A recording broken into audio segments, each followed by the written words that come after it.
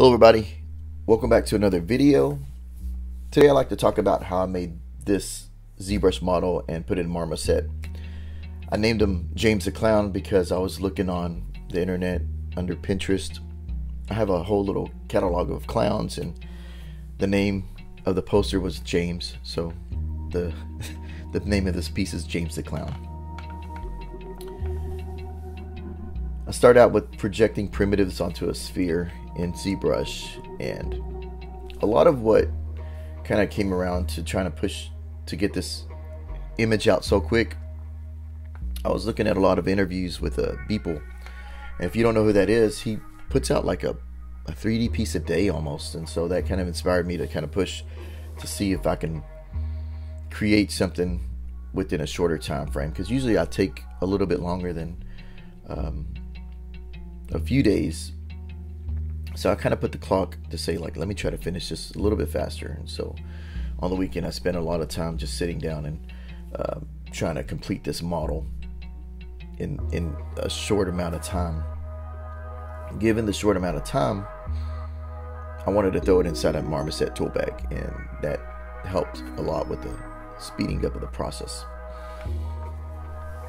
So if you look here, I'm using the project primitives inside of ZBrush to actually kind of get some of the features, the nose, the chin, and I enjoy using this tool. It's really handy when you kind of want to block out some features inside of ZBrush and not really jump back and forth with importing a primitive to cut into your model. You can actually just put it in there and actually start doing your thing.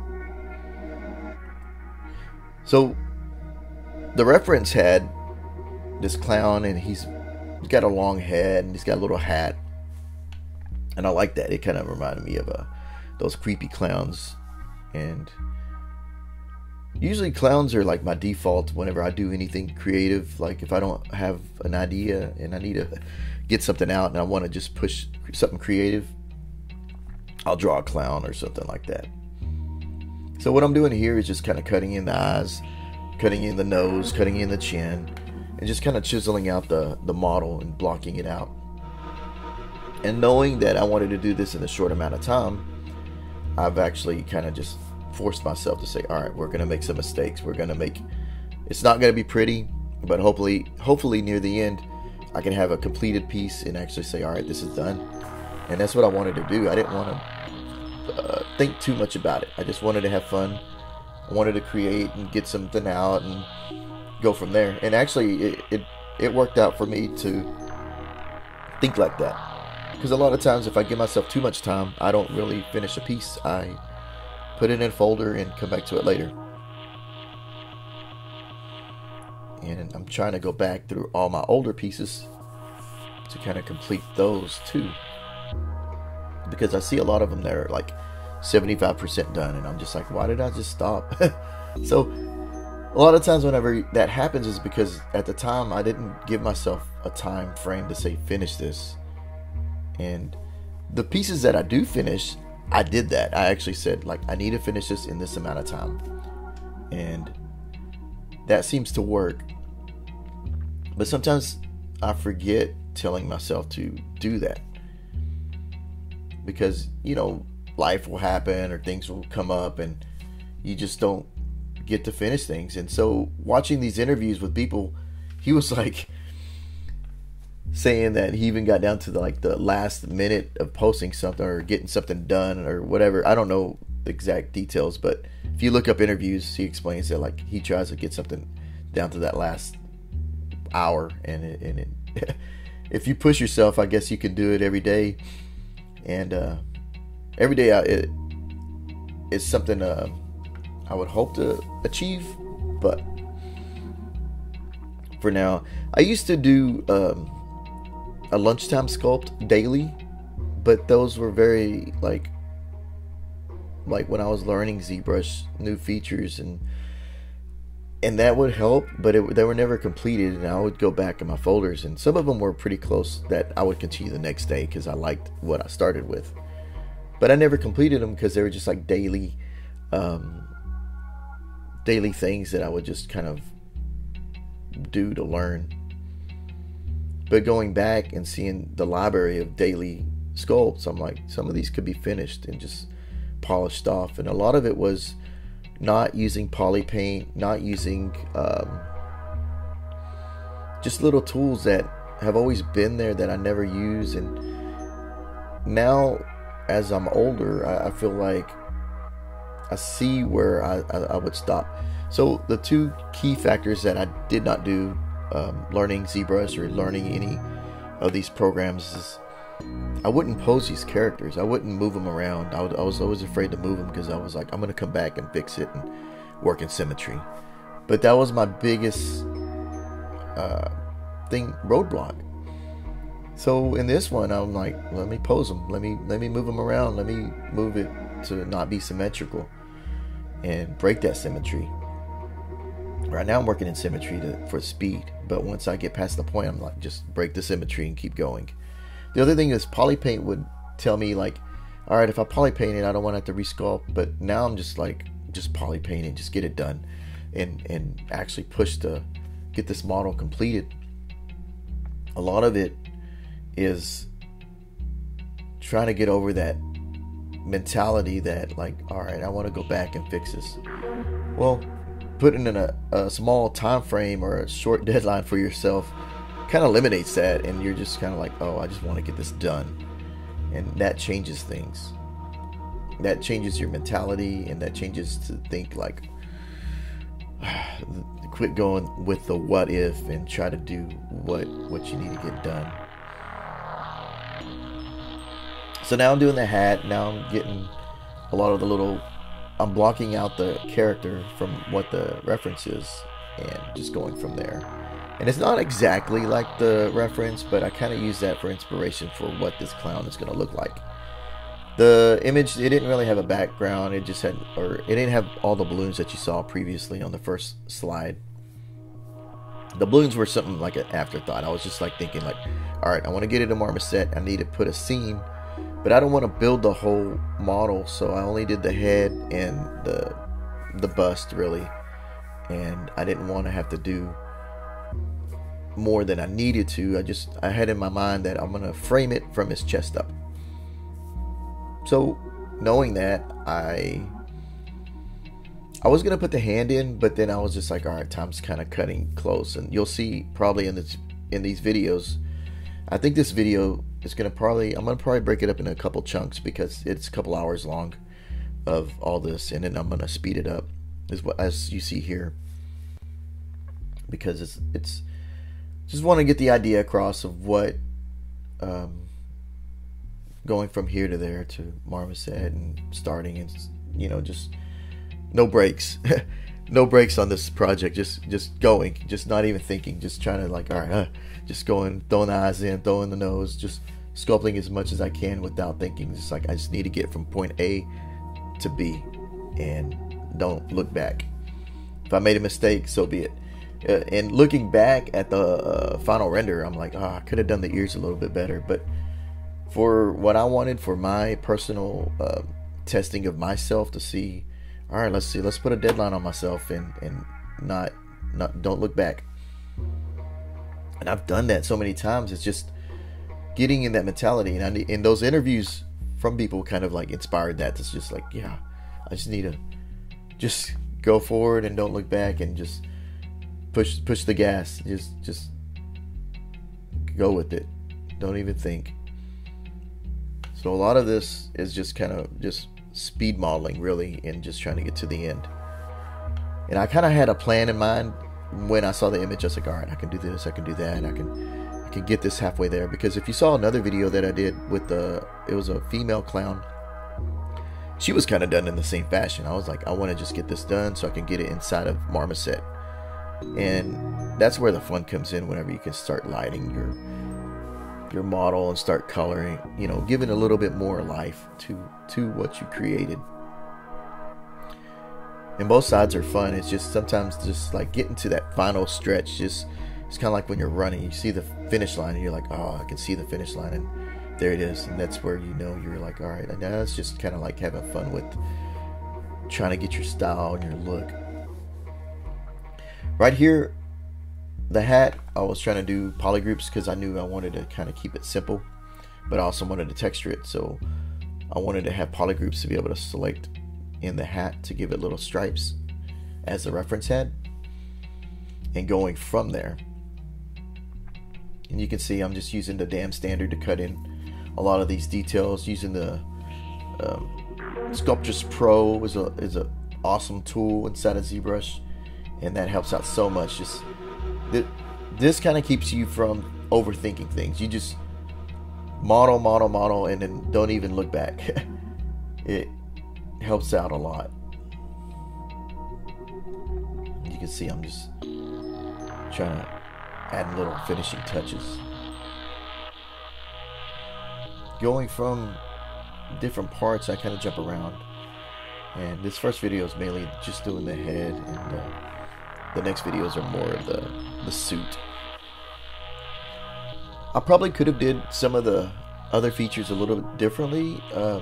There's some new features in ZBrush that came out, and there was like a where you can pull a spline and it creates like this. It looks like there was a demo where they do like a whale, and I've seen people use it for fish fins and stuff like that. I probably could have used that for the bow tie, but these features were still new, and I didn't, with the time frame that I gave myself, it wasn't enough to explore to try to do that a little bit. So and you can see right here, I actually try to explore using those new features. Well, actually the new features are turned on, but I was like, oh wow, you can actually do a mask and do the new features inside of there, but I didn't understand how they worked, so I kind of turned it back to the default, I believe. I just wanted to get a mask so I can pull out the little cap they wear as clowns. But it created some geometry inside of there. There's some hidden geometry inside of his head, and you're like, oh wow. But those are some features I need to go back and play with, and there's some cool methods I've seen online, and I'm just like, oh, that is so cool. I love all the tools inside of ZBrush that actually help speed up the process and let you be an artist and not so much a technical person. Even though there is a little bit of a learning curve of where everything is and where all the tools are inside of ZBrush, once you have an understanding of where they're at, then it gets a little bit easier. It can be overwhelming. Every new update, I know I'm like, I'm gonna spend a few days just doing homework on whatever this is. And there's some old features that were included last year that I didn't even get a chance to really explore. You can see the ear is real sloppy, but in my mind I was like, I'm gonna cover it up with hair. In the final render, it doesn't cover it up with hair. So you do see the ear, but it's what it is. I just wanted to get to the finish line. Like I said, we're gonna make some mistakes, and this is just for personal creativity and just getting it out there. The Z color is something I'm starting to lean more on using.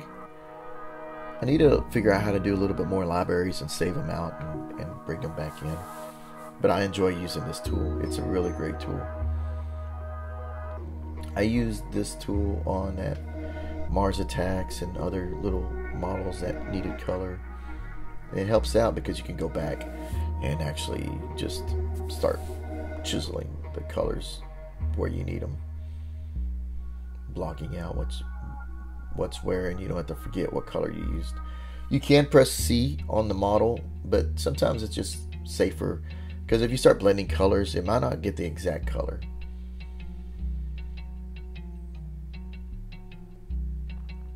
So I'm going to do the mouth. And you can see that I'm not, or before when I would model stuff, I would be hesitant to do any color on the model. But since like I said, I'm just going. This is not even stopping. I don't even think Z-remesh this model. That was something that was also where I was like, the topology's not right, it's not ready. So didn't care. I just wanted to get there. And what I do is do a project primitive with poly paint on, and it works. It's just you sometimes need to up the resolution a little bit more than usual, for it to project correctly. And you might need to do a little cleanup, but it helps. It gets you most of the way there. The correct way for me, I probably should have Z-remeshed it and would have gone that way, but like I said, no breaks.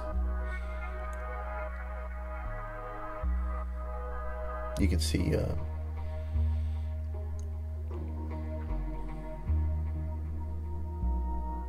just real loose.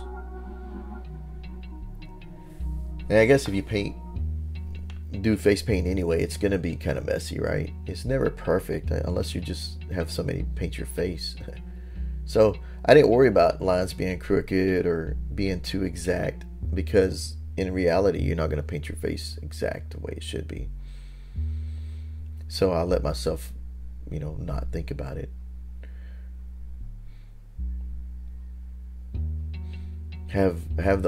I could have turned on the lazy brush, but I didn't, because I wanted it to have that loose, a little bit more loose feeling that it was drawn in.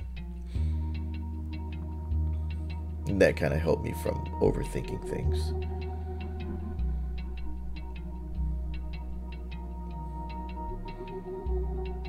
So they painted some like little weird smiley thing on the reference, but I just wasn't feeling that. It looked too, I don't know, it didn't work. I took them off. I don't believe the reference had it painted around the eyes, and that was something I was just kind of adding in my own little artistic touch to it, because I always like the eyes being a little bit more defined. And the other thing is that I didn't want to do eyelashes, because I gave myself that time frame, so I figured paint it black, and you'll get the idea of eyelashes with the paint. Now normally I probably could have broken this down into be a full eyelid, but again, I'm just painting in, just doing a real rough version of eyes. And actually these eyes are what you see in their final render. I didn't even try to go back after this. I Z-remesh it and clean it up at the end, but really this is what you see. And I put a reflective material in Marmoset.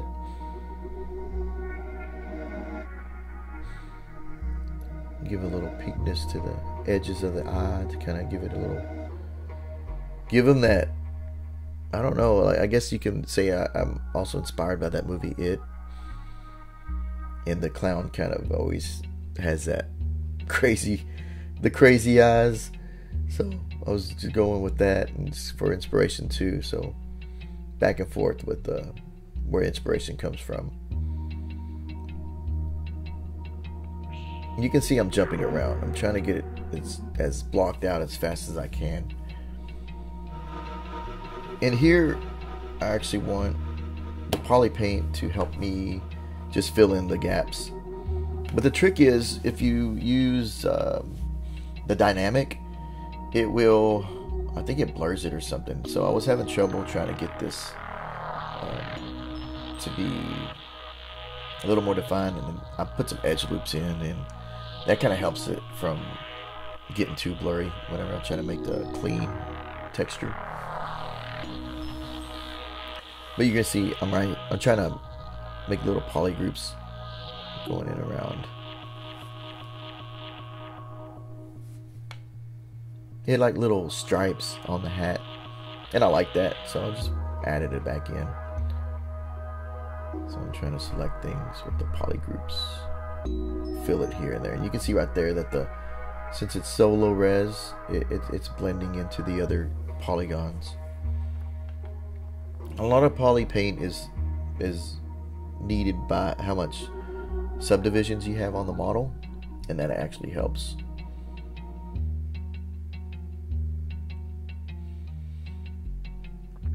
So I just kind of go back and add some more loops and keep the poly paint and go from there. You can see right here where it's blending. I remember early starting with ZBrush, I poly painted a whole little character, right? and whenever I try to export it, the textures came out real blurry, you know, just like, oh, and in my mind I was thinking like ZBrush doesn't do this very well. In reality, I didn't know how to use the tools, and so I needed to use the highest subdivision to create the texture and then go back to the lowest subdivision to use that texture. I used the lower subdivision to create the texture and export it out. Lesson learned years later.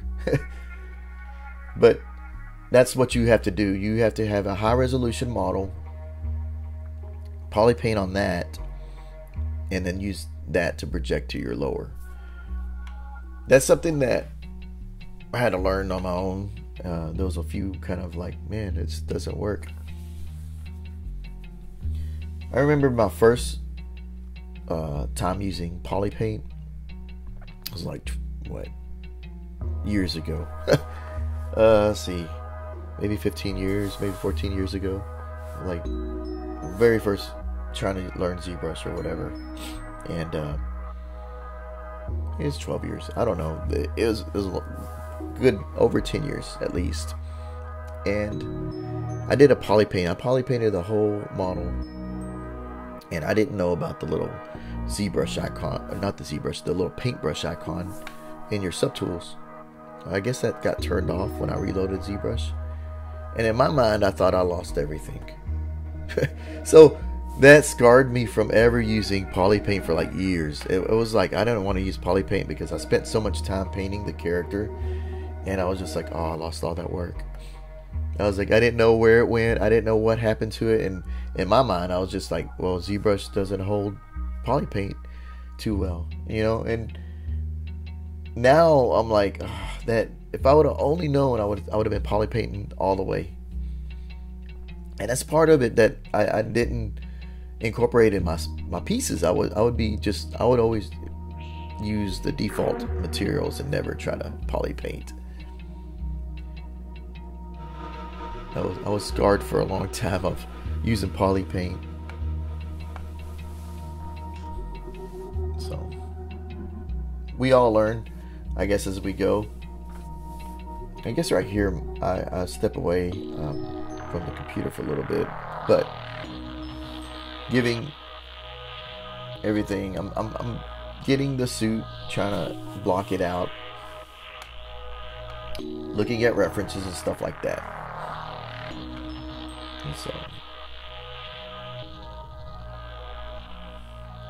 for the bow tie, I actually use like primitive geometry. Even for the collar, just go back to the cylinder and just throw that in, work it, use that model, and then use the polygroups to just select the outer, and then use the thickness shell, dynamic thickness, and go from there, and then apply it.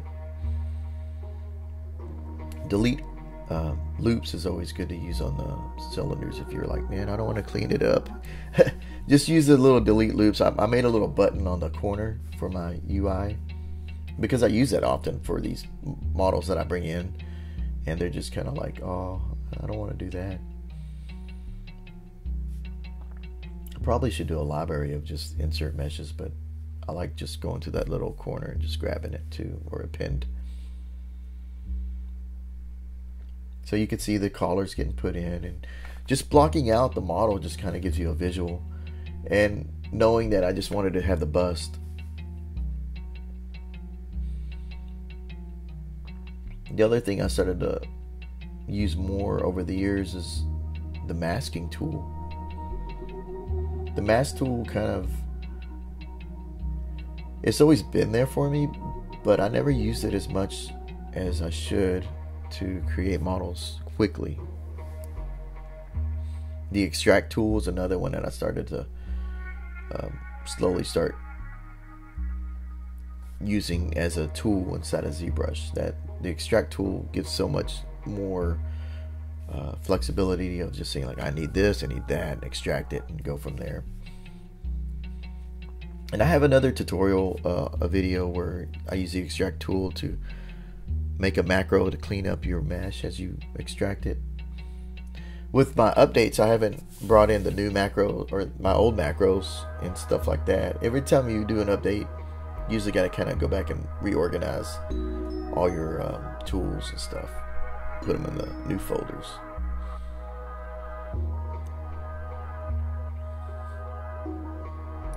The arms, I wanted to do hands and have it in the scene. But given the little time frame I gave myself, I was like, there wasn't enough time of the day. So I just went with this, just using the bust. And then you just got a creepy clown standing with a lot of balloons around in the final. Right here you can see I'm trying to get the suit, just blocking it out. I'm going to use the extract and just go from there. A lot of times, this part right here, I kind of wanted to clean up the model a little bit more, but as I was going along, I was just like, you know what, I gotta just stop thinking. Just keep going forward. And that's where this is going. This is I'm gonna testimate, just try to get a little bit more resolution on the model. Going from here and there. Now you can see all this. Try to get a little more definition on this suit. I love Sculptris Pro because it's just so organic, and a lot of times you don't have to really. You just need to create.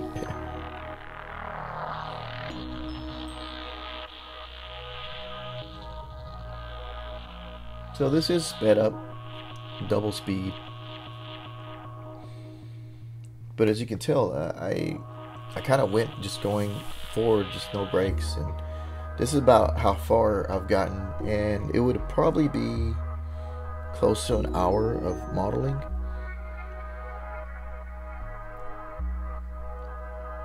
I used to try to do at least an hour a day of ZBrush sculpting, so that would kind of force me to speed up because I knew I only had an hour. It used to be I would use my lunchtime to kind of learn ZBrush, and so that kind of like maybe speed up a little bit more too, to have a little window of time. So cleaned it up. I'm gonna probably extract this version. So I'm pushing and pulling. And you know what? I don't even think I extract this. I just start sculpting. Because extracting the model would have created more geometry that I would need to deal with. I do extract here and there, but there's a point where I'm just like, you know what? Let's just get this done. I was like, I need more resolution on that mask. So this is going to be the little shirt underneath. And I like to try to put buttons on. I'm extracting here and there. You can see.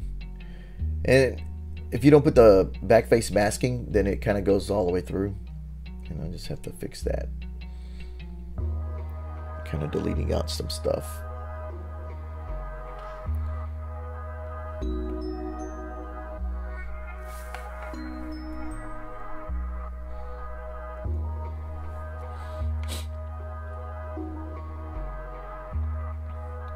You can see I'm having a little trouble finding the extract inside of here.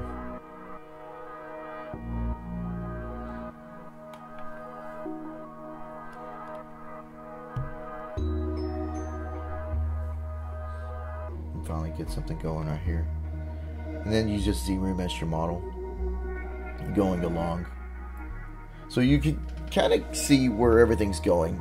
Everything is just very basic primitives. Everything's very simplified, but to get from point A to B, we use primitive shapes to get to where we needed the model.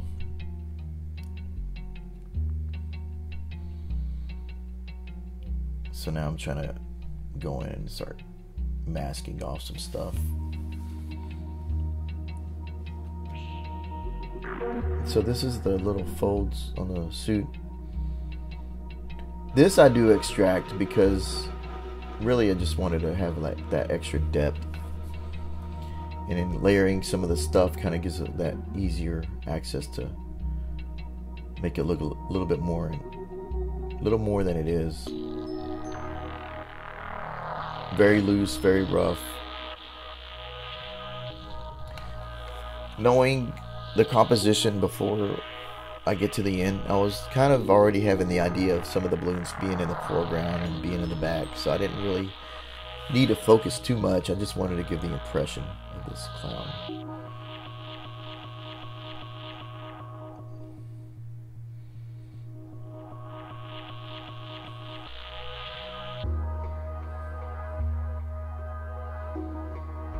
Very loose.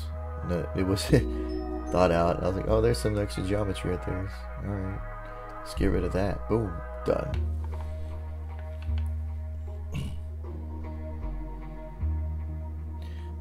So usually cleaning it up. When I use Z-Modeler, I usually put it at half and just keep pressing the button until I get to a happy point, and then go from there. And then I use this thickness and then everything else with it. It usually works. This little thickness thing is such a cool add-on to ZBrush that, oh man, I wish it would have been in there sooner, but it's all good. So there you go. You kind of got the idea. So this is getting near the end of this video though, and just really wanted to start getting these videos of this clown put out there. Been meaning to do it sooner, but things kept coming up.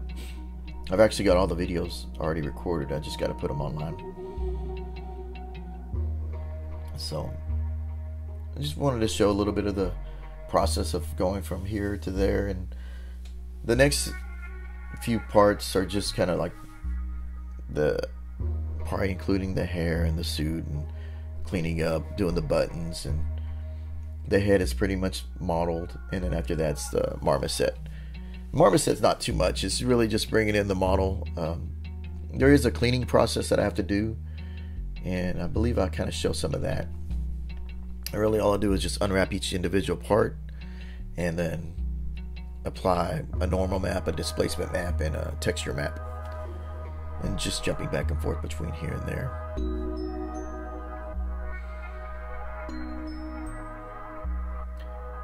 So just getting the little collar, fighting this collar. And there's some transpose in the next videos too, where I kind of pose the model a little bit more differently and give some features. There is a few crashes that I had. I don't remember what I did. I think I posed them, and then I was gonna add something, and it locked up, and I had to start over. So there's a little bit of back and forth. That'll happen. Just make sure you make saves. Save often. For me, the reason why I had to start over is because I wanted to record the process, so I went back and redid what I did. When you have recording in mind, you're like, oh, I gotta redo that so I can capture it. And I just started over from that point where I went. And if I didn't know what I did, I just watched my video again. It's like, oh, okay, I did that. Using cylinders for the bow tie helps a lot. And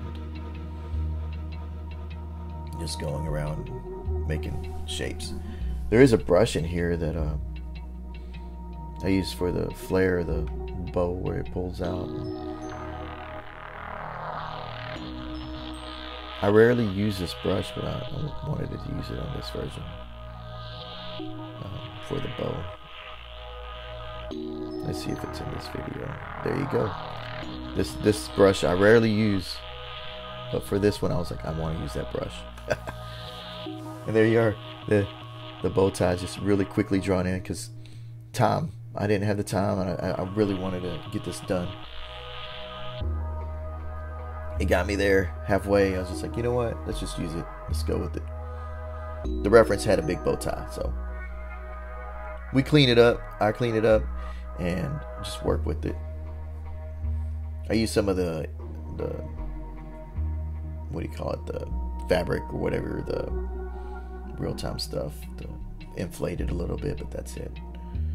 So hopefully this video was informative. It's getting near the end of this little time frame, and I just want to do segment 1 of this clown, James the Clown, and get it online. So if you have any questions, just post them below, or if I overlooked something that you have a question on, feel free to ask.